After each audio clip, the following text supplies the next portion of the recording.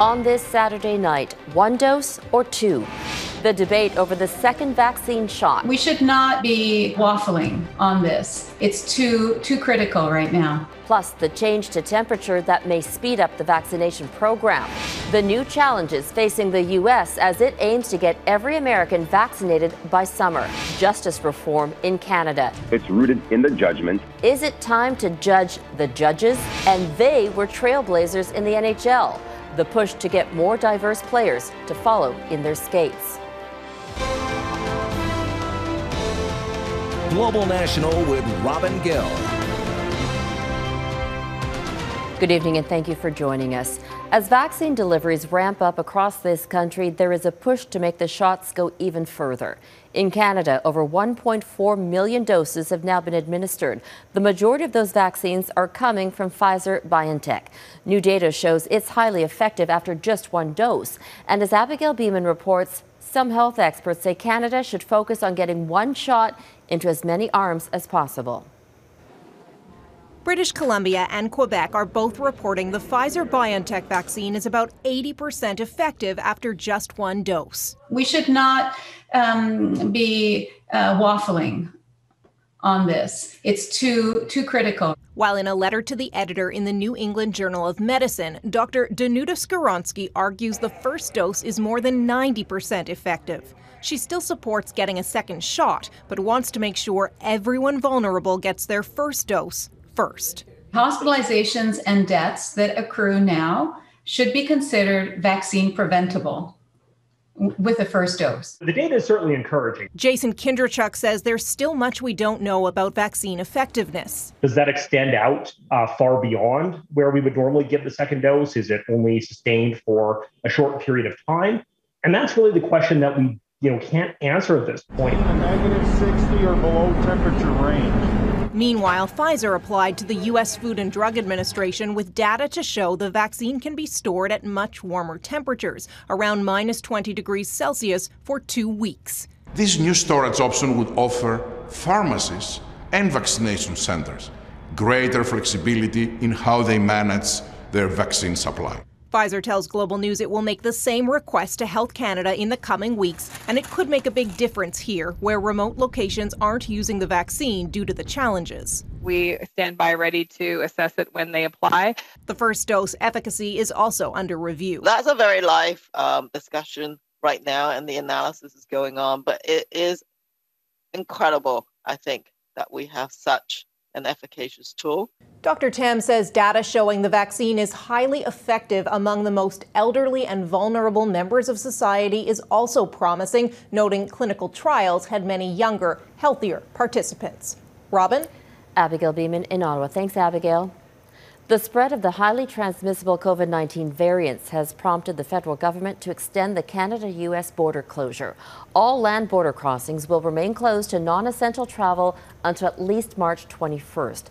That day will mark exactly 1 year since the border was shut down in an effort to slow the spread of the virus.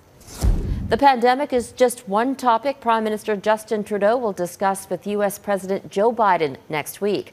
The two leaders are scheduled to hold a virtual bilateral meeting on Tuesday. It will be Biden's first official meeting with a foreign head of government since taking office. The president is investing in more vaccines. Already 1.9 million shots are being given each day, and cases dropped by 29% compared to this time last week. But as Reggie Cecchini explains, despite those positive developments, there are still significant challenges. It's a small sign of progress in the United States. COVID-19 cases and hospitalizations are at 5-week lows. We have made progress, but we have a long way to go. While there is a light at the end of the tunnel, the road to recovery is lined with constant reminders of the toll this pandemic has taken. 500,000 Americans will have died from COVID-19. Slowing that rise is a massive undertaking. Touring Pfizer's facility in Michigan on Friday, President Joe Biden lauded efforts to ramp up production to 200 million shots by May, but at the same time offered a dose of reality. It doesn't mean it'll be in all Americans' arms, but enough vaccine will be available by that time. Many states are struggling to administer what vaccine they have. meaning they could be sitting on stockpiles. It is critical that we figure out any way possible to try to double or even triple the vaccine numbers that we have. The White House has a target of vaccinating all adults by summer, hoping for a return to normalcy by year's end. But there are challenges. Emerging variants could become dominant strains in the near future and threaten efforts to lower case numbers. Vaccination programs should be thinking about a booster dose option. They should be thinking about changing the strain like we do that in flu vaccine.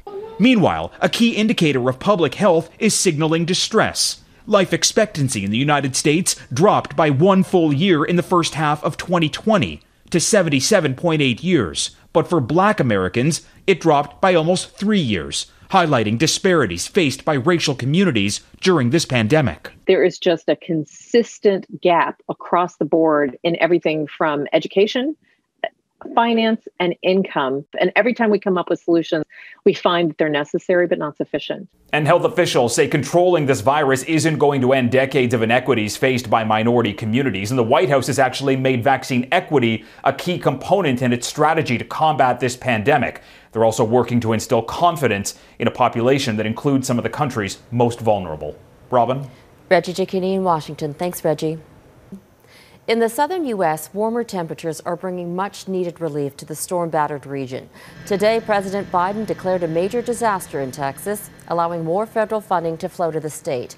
2 back-to-back storms are being blamed for at least 69 deaths in several states. Millions of Americans still don't have safe drinking water, and tens of thousands remain without power. A developing story in Colorado, where a passenger jet has landed safely after plane parts fell from the sky on a residential neighborhood. This large piece of the United Airlines Boeing 777 landed in a yard, barely missing the home. Other metal debris fell on a sports field and on roads. It happened shortly after the plane took off, en route from Denver to Honolulu with 240 people on board. There are no reports of any injuries. In Newfoundland and Labrador, the deadline for mail-in ballots has been extended. The provincial election was disrupted by a spike in COVID-19 cases, and election officials were forced to cancel in-person voting. But not everyone is confident in how the process is unfolding. As Ross Lord explains, the turmoil could continue even after the votes are tallied. A makeshift plan that relies on mail-in ballots and a 4-week delay for results could be just the start of election turmoil in Newfoundland and Labrador. No matter which party ends up with the most votes, the election is widely expected to end up in court. I think it seems likely. It's hard to tell at this early stage. I've definitely heard rumblings about various kinds of constitutional challenges that are being contemplated. Something had to give. Election workers, many elderly volunteers, were quitting, afraid they'd contract COVID-19 at polling stations. Just hours before the February 13th election date, the province's chief electoral officer finally settled on a safer option, voting exclusively through the mail. It is a tried and true method of making sure that people are able to participate in the election. But some analysts question whether extending voting day for the entire province is allowed under election law. And they say the mail-in system could deny some voters their rights, especially in parts of Labrador where slow mail service, language barriers, and spotty phone and internet services can undermine applying for and returning ballots, which must be postmarked for return by March 12th. Even without court challenges, there are concerns. Voters who are nervous about the outbreak and frustrated by election disruptions have lost their faith. Now it appears at this point that the die has been cast and they're going forward, but it does leave a question about how much confidence people will have in the election results. The elections office says it's using extra tech resources and it's hired a call center to help smooth out the process. But there's still a long way to go before anyone can call this election a success. Ross Lord, Global News. Now to the allegations of inappropriate behaviour leveled against Canada's former top soldier, General Jonathan Vance. Canadians will soon hear from someone at the very heart of those allegations. Our Ottawa Bureau Chief Mercedes Stephenson broke the story earlier this month and has a preview of what's coming up tomorrow on the West Block. General Jonathan Vance swore to stamp out sexual misconduct in the Canadian Forces. He even made it possible to dismiss troops accused of sexual misconduct, concerned that existing mechanisms did not allow for severe enough punishment. Now General Vance is under investigation by military police after Global News reported allegations of sexual misconduct. One of an inappropriate relationship with a subordinate while she was under his command and while he was Chief of the Defense Staff. He is also alleged to have sent an inappropriate email to a young soldier who he offered career advice to. Vance was also investigated in 2015 by military police over a third allegation of inappropriate behaviour with a woman he outranked, who is now his wife. Vance has denied all of the allegations. But this week on the West Block, we are going to hear from a woman at the centre of this story, telling her story and what it means for women in the Canadian military. On Friday, Defence Minister Reggie Cecchini was grilled by opposition MPs on what he knew about allegations brought to his attention in 2018 by the Canadian Forces Ombudsman. Cecchini refused to say what he knew or who he told. What did you do with that information? Our conversations with the Ombudsman are obviously kept confidential. But one thing I can assure you, that any allegations or any information that were brought forward was always quickly and taken to the appropriate authorities for the appropriate action. Senior government officials have not said why they did not choose to further investigate those allegations. Prime Minister Justin Trudeau has not said if he was aware of the allegations. Mercedes Stephenson, Global News, Ottawa. In its crackdown on protesters in Myanmar, security forces opened fire, killing at least 2 people. Riot police used water cannons and tear gas to disperse demonstrations in Mandalay, the second biggest city in the country, which is also known as Burma. Elsewhere, vigils were held for a 20-year-old woman who died yesterday after being shot in the head during a demonstration earlier this month. It's been nearly 3 weeks since the military seized control of the country and imprisoned Democratic leader Aung San Suu Kyi. Coming up, justice reform, rooting out discrimination in Canada's justice system.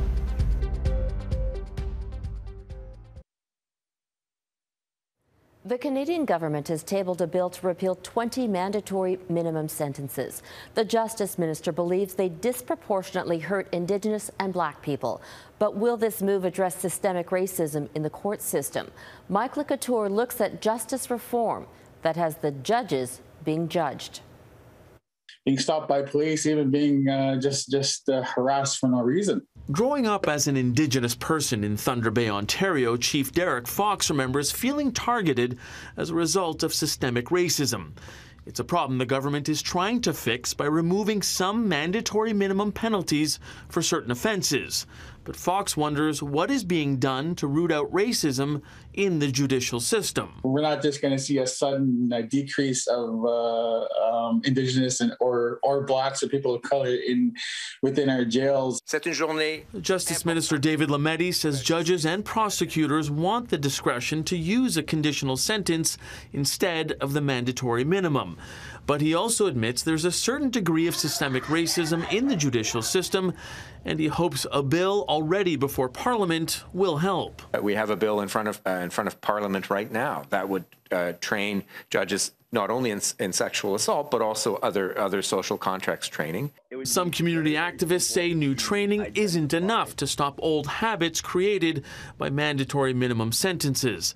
One idea is a system to judge judges. The goal is that this oversight committee would identify judges that have this bias. It's not going to be explicit, it's implicit, it's rooted in the judgment, and they would be barred from adjudicating cases with minorities or Indigenous communities.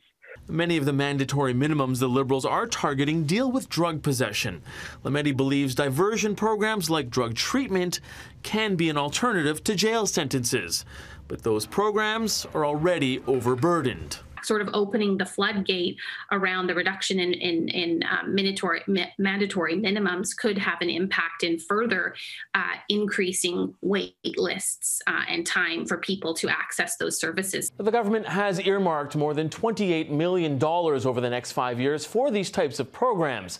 But Minister Lametti admits more funding will be needed. Michael Couture, Global News, Ottawa. Still ahead, the vaccine risks and rewards for pregnant women.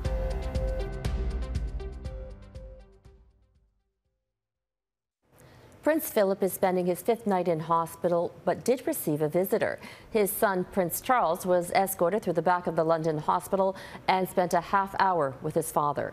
The 99-year-old Duke of Edinburgh was feeling unwell when he was admitted Tuesday as a precaution. He had been isolated at Windsor Castle with the Queen. At another hospital, a newborn was named after the 99-year-old Philip. His granddaughter, Princess Eugenie, and her husband have named their baby boy August Philip Hawke Brooksbank. He's the Queen and Philip's 9th great-grandchild and 11th in line for the throne. Pfizer and BioNTech have started testing their COVID-19 vaccine on pregnant women. The study involves 4,000 women in 9 countries, including Canada. Many public health officials have recommended pregnant women who are at high risk take the vaccine, even without proof it's safe for them. And as Sulin Go explains, some Canadians have already made their choice. Calgary's Carrie Rayfuse is one of the first in the world to receive the COVID-19 vaccine as a breastfeeding mother. I didn't want to get it at first, but then once I started looking at the actual research, my opinion changed very quickly and I was very eager to get it. The respiratory therapist returned from her maternity leave to the hospital last month and chose to be vaccinated. My exposure risk was very high. And then my risk of getting critically ill with COVID is likely low, but I'm also seeing very vulnerable patients throughout the day. Because COVID vaccines have not been tested on pregnant or breastfeeding women, some say they should not be offered the shot until we have more data. Dr. Jonathan Zapersky feels they should have the choice. I think everybody sort of needs to make a decision that takes into account their concerns, their personal risk factors of both acquiring COVID-19. His team created a discussion framework for women and healthcare providers. Do the benefits outweigh the risks?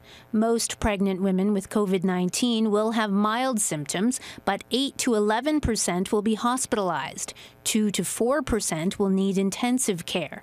There's also an increased risk of preterm births.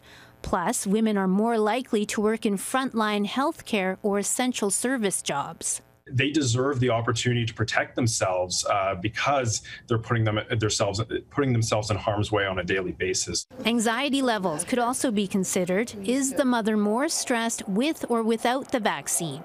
It's scary. You want baby to be safe and healthy in your belly as long as possible. Stacey Brecken is due in March. She would love to get the shot. I mean, it would be really nice to have the option, not only to protect myself, but to protect my family. Sulin Go, Global News, Edmonton.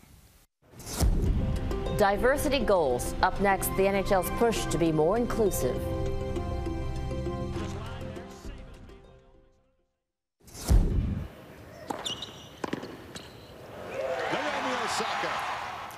That's Grand Slam number 4 for Japan's Naomi Osaka. The 23-year-old tennis star beat out Jennifer Brady at the Australian Open women's final. Osaka has won every major final she's ever reached. It was Brady's first, and she put up a good fight considering she had to quarantine in her hotel room for 15 days after a potential COVID exposure on the flight over. The city of Fredericton will honor hometown hero Willie O'Ree with a pair of skates. These custom-made skates honoring the NHL's first black player will be put on permanent display at Willie O'Ree Place in New Brunswick's capital. The skates were made in Canada to celebrate his achievements. The design features an image of O'Ree, his number 22, and phrases that include diversity, equality, and inclusion. It's been 63 years since Willie O'Ree broke the color barrier in the National Hockey League. Yet diversity in the NHL today pales in comparison to other professional sports leagues. But as Suzette Francis tells us, the league is hoping to change that. Willie O'Ree became the NHL's first black player when he laced up his skates for the Boston Bruins in a game against the Montreal Canadiens on January 18, 1958. Nearly 2 decades later, Bill Riley would join the Washington Capitals, making him the 3rd black player in the league. When I got there, I said, oh my goodness, it's easier to play up here than it is in the minors. Everybody's where they're supposed to be on the ice. But things in the majors weren't as smooth, with Riley facing racism on and off the ice. You got called a lot of names, and you got beer thrown at you. You got everything thrown at you. Trailblazers such as O'Ree and Riley struggled with racial inequality, but paved the way for many players of color in the game today. The NHL has long used the phrase, hockey is for everyone, but only 7% of its players are from diverse backgrounds, something the league is hoping to change. What we can do from an inclusion point of view is to educate our allies and our partners to making the sport more welcoming so that more kids of different backgrounds participate in the sport. There are 44 active BIPOC players currently in the league and another 46 in the system. In an effort to rectify this, the league has established grassroots programs to mentor young players across North America. It's a cultural awakening that employment in the front office has changed so that kids not only see people that look like themselves on the ice. That's where former NHLer Anthony Stewart comes in. Stewart centers, he scores! The Scarborough native, who played professional hockey for over a decade, calls a lack of diversity in the game a socioeconomic problem. It's way too expensive. The cost of ice is hundreds of dollars an hour, equipment and skates. You're at a disadvantage before you even touch the ice. Stewart, who coaches 2 GTHL teams, has decided to pay it forward by creating Hockey Quality, an initiative geared towards giving children from diverse communities a chance to make it. For me, with my program in Hockey Quality, every dollar counts because it goes directly towards ice costs, registration, equipment costs, because within my network of my hockey school and teams, there are people that need the help. And regardless of where things currently stand, the NHL is hoping to become the most inclusive league in the world, something Stewart sees as a possibility. If there's 10 more people like-minded that have the same goals, why not? I say why not? Suzette Francis, Global News, Toronto. And that is Global National for this Saturday night. I'm Robin Gill. We leave you tonight with the music of Canadian singer Buffy St. Marie. Little wheels spin and spin, big wheel turn around and around. Little wheels spin and spin. Here she is performing 55 years ago on Pete Seeger's TV show. The Indigenous musician and activist is celebrating her 80th birthday today. Thank you for watching, and I'll see you back here tomorrow. Have a great night. Turn around and around. Merry Christmas, jingle bells.